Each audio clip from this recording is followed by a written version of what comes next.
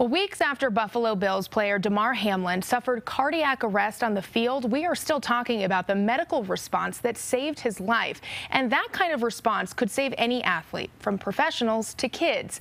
In many cases, it means pushing for CPR and AED certification, which many but not all gyms and public places require. Our Connor McHugh met with one Colorado woman who had a scare similar to Hamlin's while she was young. Years later, she has dedicated her life to this cause. For the past 7 years now, training sessions like this have been an annual tradition for Jordan Peak.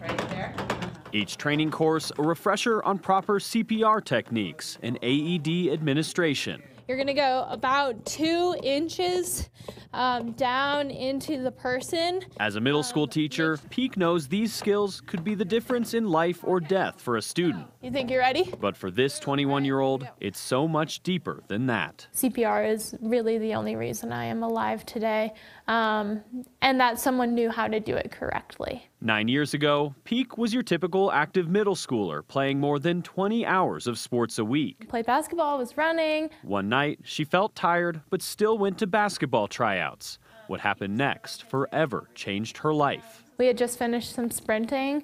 I was walking over to get water and collapsed during that walk. Peak was unconscious and with no heart rate, so a mom and coach performed CPR for 9 minutes until EMTs arrived. Doctors later put her in a medically induced coma for 5 days. My parents thought I had just broken a bone or gotten a concussion, and when they arrived on scene, it was apparent that was not the case. While Peak suffered cardiac arrest that night, she went on to make a full recovery, though she later learned how lucky she really was. The community center I was practicing in did not have an AED. Unfortunately, it's all too common. Dr. Chris Rausch is a cardiologist with Children's Hospital Colorado. He also works with Project Adam, a national program aimed at getting more AEDs in schools. Our goal is that there's an AED within 2 minutes of any place that somebody's going to be participating in athletics. He says the medical device and CPR skills are critical in the moments before EMTs arrive. For most people, the chance of survival beyond